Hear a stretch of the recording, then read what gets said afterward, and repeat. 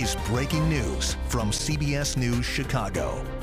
We are interrupting the talk to bring you the breaking news update that we have been following all afternoon. A Chicago police officer shot in the leg. The suspect, we are told, was shot. This happened in Englewood this afternoon around 1 o'clock or so.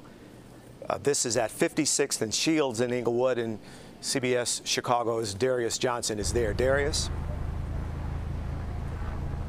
Jim, good afternoon to you. We just arrived here to the scene within the last 15 minutes, so as you can tell, there is still a lot that's unfolding here. If you take a look behind me right now, we're at 55th and Shields. We're in Englewood. All of this happened about a block down at 56. You can see where some of those Chicago police officers are blocking the street. Now I want to take you to our chopper that's up above in the air right now, showing you exactly what this scene looks like at 56 and Shields. That's where the investigation is taking place. Right now, we know Chicago police were called to this area sometime around 12:30. It's unclear why they responded to this area. It's unclear what exactly was going on. However, we do know that a Chicago police officer was shot in his right leg. He is currently in stable condition.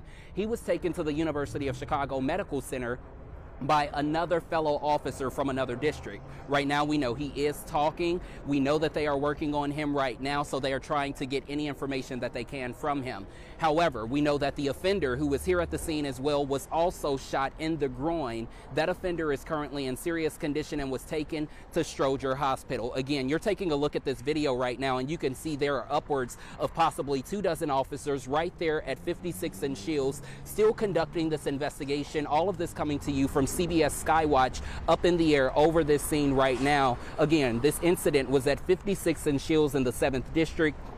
We know that an officer was shot at the scene in his leg and was taken to the University of Chicago Medical Center by another officer. The offender was shot in the groin and taken to Stroger Hospital. The circumstances surrounding the shooting are unknown at this time. Back out here live on the ground right now, as we pan out, you can still see the amount of officers that are still making their way out from Shields right here on 55th. We've seen some leaving, going towards the hospital, and also going other places as well. So we hope to be able to get an update sometime soon as to what's happening and that officer's condition and what led up to this incident. For now, we're live in Englewood. I'm Darius Johnson, CBS News Chicago. Darius, thank you. We do have a reporter at the hospital, University of Chicago Medical Center, so we'll bring you an update when we can on the officer's condition. Again, we do not know the circumstances surrounding the shooting, what led up to the shooting, but it happened about 12:30 or 1 o'clock in Englewood in the 5600 block of South Shields.